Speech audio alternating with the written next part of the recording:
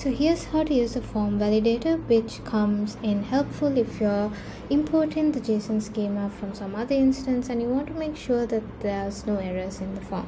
So you click on this little validate form and it will start going through the JSON schema, trying to come across errors. Like, for example, if we look at this question here, it's trying to reference a concept called system defined concept UUID, which wouldn't work. So the validator is pointing out that there are errors and to view them in the interactive builder. So if we expand the section, those errors will pop up next to the relevant question. Very helpful.